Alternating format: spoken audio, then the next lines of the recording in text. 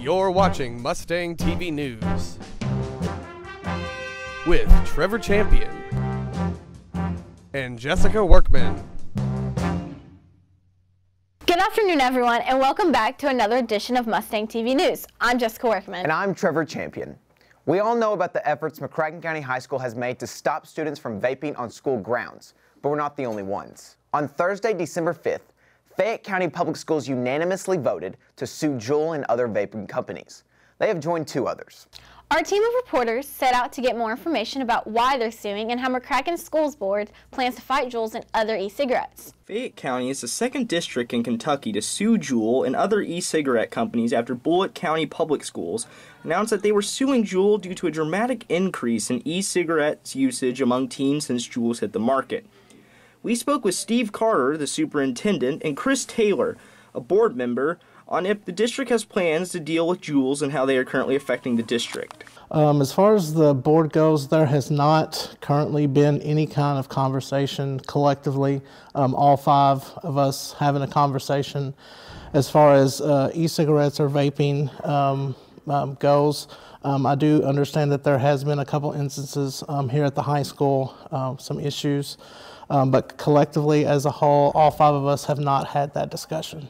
The concern is the unknown, the fact that it's passed down from person to person.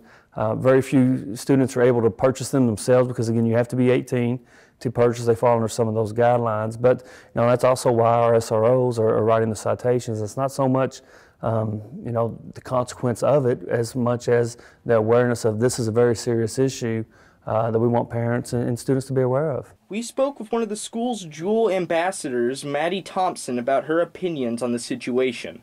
I think a big problem on the Juul company was that they aren't concerned about how it's affecting teens, so I do think it's going to help bring more attention to the fact that a lot of teens are getting affected. We tried to get in contact with Fayette County for an interview, however they never got back to us. If you or someone you know has a nicotine addiction, we have links in our description to websites that will help with the addiction. Each year, the McCracken County academic team competes against several other teams from various areas. The team, which is led by its captain, Noah Ellis, has so far seen a good year with a few losses. They finished their weekly league play, quick recall league, undefeated, and our JV team has only had 2 losses, I think. With various wins under their belt, the team is going under preparations for Governor's Cup, which begins in early January. One of our McCracken County teachers, Ms. Scheidel, received the National Certified Teaching Honor. This means she is able to teach in any state in the country, and she earned a pay raise. Congratulations to Ms. Scheidel on this accomplishment. What would motivate someone to have the goal of reaching 12,000 miles a year for cycling? Our reporter Dagan Byers checked out one of our students pushing the boundaries. A record of over 1,000 miles a month, leading up to over 12,000 miles in 1 year, is one way to make a trip halfway around the world. At the beginning of the year, decided I wanted to set a century goal to have 1 century a week, 52 centuries, which is 1 a week, 52 weeks in a year. Every weekend, I do 100 to 200 miles. Bryce Millaby is one of those goal-seeking students that had the energy and training for the challenge. I just wanted a big last hooray before I leave and a huge mile goal and accomplishment. And as well as my friends have kept me motivated. He started cycling to improve health, like less chances for heart attacks, diabetes, depression, and even cancer. His previous accidents only make him improve to become more aware and mindful. Doing the rack ride, it's called the rack because it stands for Ride Across Kentucky. It was 7 miles into the ride, a 103-mile ride. 7 miles in, I had an accident. I wasn't paying attention and I hit a speed bump, which threw me off, and my chest hit the handlebars, and I didn't have any symptoms until the very end. Bryce has also been in past Mustang sports and activities, including field and track. Eventually, he decided he enjoyed the feeling of cycling and created his fitness around it. From Mustang TV News, I'm Dagan Byers. You can keep track of this progress by following Bryce on Instagram. Our school opened up the auditorium during 5th block to more than 500 students to watch the first ever The Voice of McCracken. 16 students were selected by Ms. Thompson and other judges from more than 40 video entries. On Tuesday, they sang a song of their choice in front of the judges who turned around if they wanted them on their team. Those teams are Team Dobson, Team Bobo, Team Watwood, and Team Wright. Singer Hope Hodges gave us insight on how she felt about the competition and their performance. When you get up on that stage and you just start to sing and do what you love to do, and to hear everybody react to it and love it, that's really what makes it really special. And I'm really glad we have the chance to do it at McCracken, because I think it's something that's going to continue for a while. If you missed it, the media club filmed the entire show and it will be out soon. Keep on the lookout for the link. The contestants will compete again in the first elimination round in January. Attention students who took makeup pictures. The school has still not received those photos yet. Once they do, your 6th-hour teacher will receive those and distribute them immediately. Speaking of school pictures, don't forget to order your yearbooks. They are $50. You can speak to Miss Northington if you have any questions.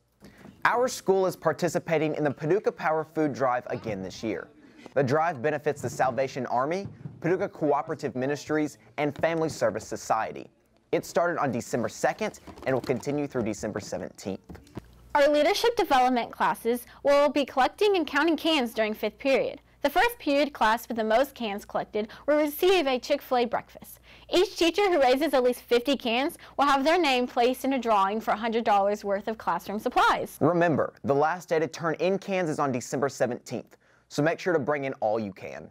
One of the most important things to a student in high school is to pay for college. And Barrett Wagner and Chesney Flynn, Coca-Cola could just do that. The largest corporation-sponsored achievement-based on scholarship program in the United States. The Coca-Cola Scholarship has picked 2 semifinalists from McCracken County High School out of more than 93,000 submitted applications to have a chance to receive a $20,000 college scholarships. We wish them the best of luck through this process. Unlike in previous years, schedules will not be affected by finals week. Finals will only be given in the block classes, meaning students will be given the normal 90 minutes to take their tests.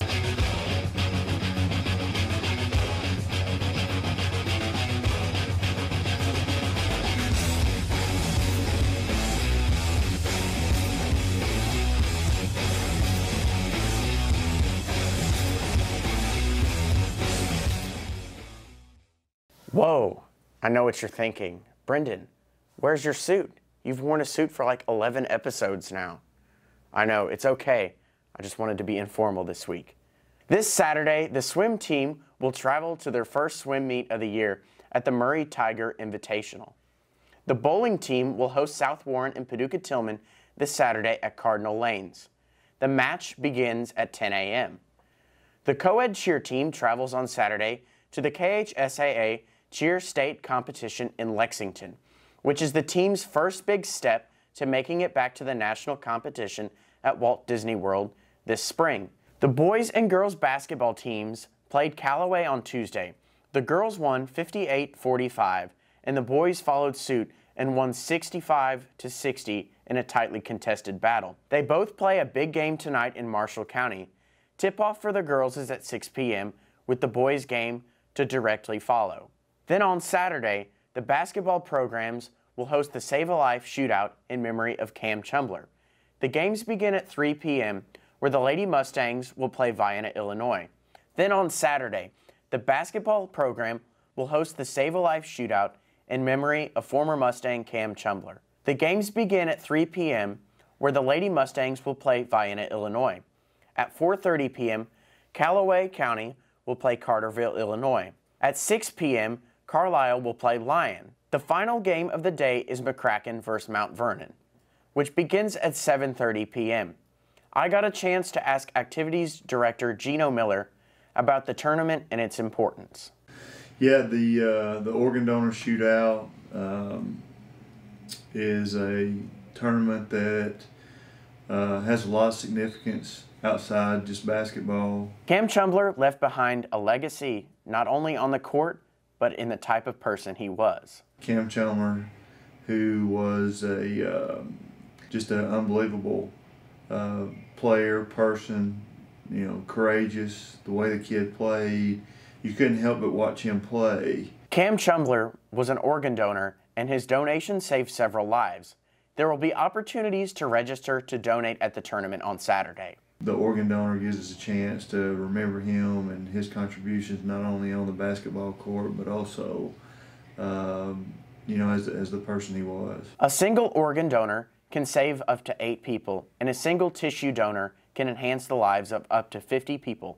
So please come out and register to be an organ donor and watch some exciting basketball. Have you seen Papa John? I swear, like the actual guy. It's like talking about like he ate like 40 pizzas.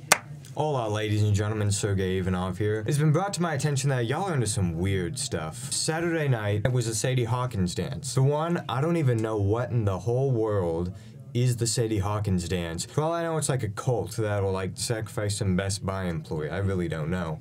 I've seen a lot of photos on Instagram, and y'all already know my position on sharing photos of the dances on Instagram. I don't want to see them. I don't care.